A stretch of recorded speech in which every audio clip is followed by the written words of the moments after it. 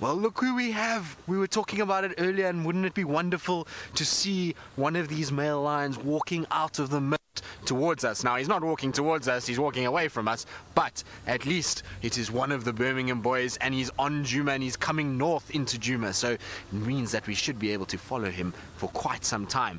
Now, interestingly enough, this is the first time that I've seen tracks or even sort of seen any sign of the lions on this particular area. We're right on Ledwood Road, so we're on the eastern side of Twin Dams, and normally they go towards Twin Dams and head that way. So interesting that he's walking on this side, and I don't know who it is yet because all I've seen is tail and his backside, and so I'm going to try and find a way to get around him at some point that we can actually identify who exactly this is. I know it's just one of the Birmingham boys, but I have no idea which one. What is interesting is the size of the mane. He's got massive mane, and you can see it's even starting to grow down onto his belly. These Birmingham boys are starting to get very, very big now, and it's interesting to see just how big they're going and also how dark they're getting. Who are you, boy? You're like the mystery lion at this stage because we can't see your face and you don't want to turn around for us. Now, hopefully there'll be a gap here somewhere where I can get round. So, Kirk, you're wondering if a mist would muffle a lion's roar. Well, the air is denser, and so therefore it's not going to carry as far as we would normally hear when it is just a cool, clear morning, but it would still be able to carry a fair distance. It's not going to muffle it nearly as much as you would think. It's just the air becomes a little bit denser, and so it just doesn't carry quite as far. But if you're next to this male lion and he lets out a roar, you're certainly going to know all about it. Right. Are you going to stop for us and actually let us see you for a second? Now, there is an opening coming up here, so I think what I'm going to try and do is I'm going to try and see if I can't get round him and get in front of where he is. Let's go quickly, Ferg. So, sorry, this is going to be a bit of a Ferrari off-roading experience because I want to just try and get ahead of our beautiful Birmingham boy so that we can actually see his face and not his bum all the time. Hopefully through here should be good.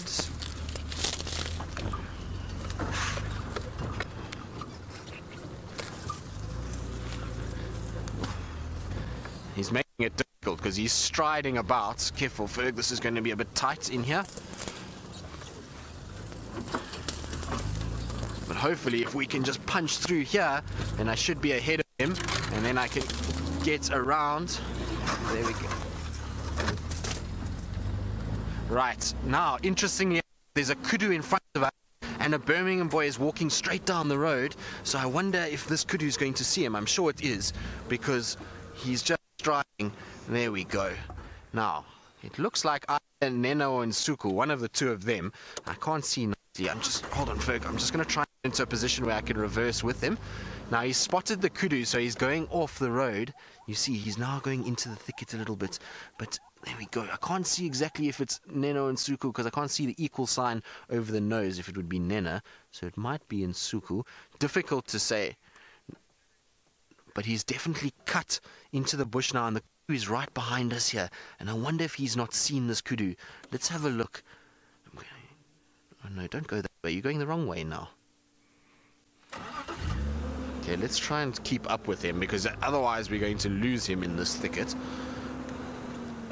Has the kudu stayed there? Yes, the kudu stayed there. It looks like the kudu might have seen him. I haven't heard an alarm call yet, but the kudu probably will start barking shortly.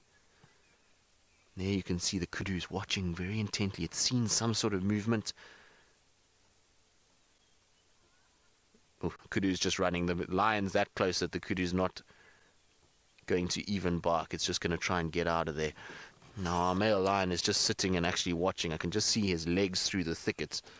Let's go try and see if we can't catch up with him quickly, Ferg.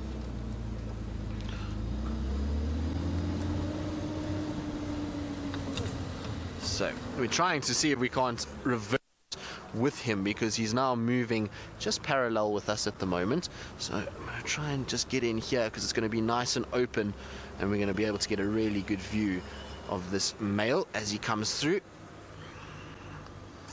Now hopefully he decides not to take this route and continues back on the road, because if he goes through where he is now, we're not going to be able to stay with him. It's incredibly thick inside here, and it's not going to be easy at all.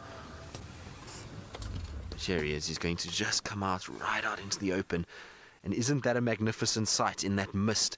A big male lion, and he is looking amazing. These Birmingham boys are starting to get much, much larger now. Very cool. So, Oscar, you want to know how many male lions are there? Well, in terms of the world, I'm not very sure how many male lions there would be. But here in the northern Sabi Sands, where we operate, we've got the 4 Birmingham males that we see, and there used to be 2 Matimbas. We haven't seen them in a very long time, and they tend to sort of hang out now in the Manuleti. Listen. It's a kudu that's barking. It sounds like a dog, doesn't it?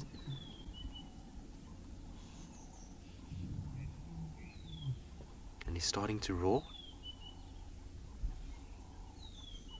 He let out a small little sort of contact call. But look at him disappearing into the mist. Right, so we get the 4 Birmingham boys, the 2 Matimbas.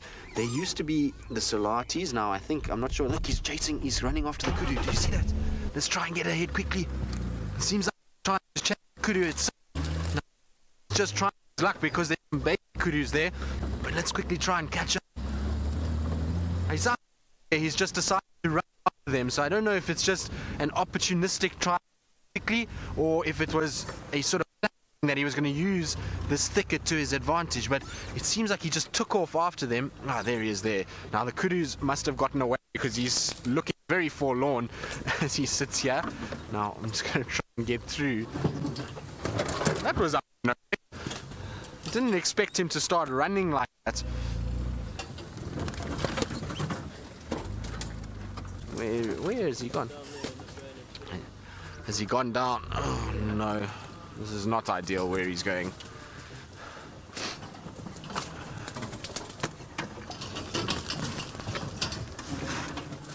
This is going to be a very, very, very thick, very rough experience, so I do apologize, Ferg.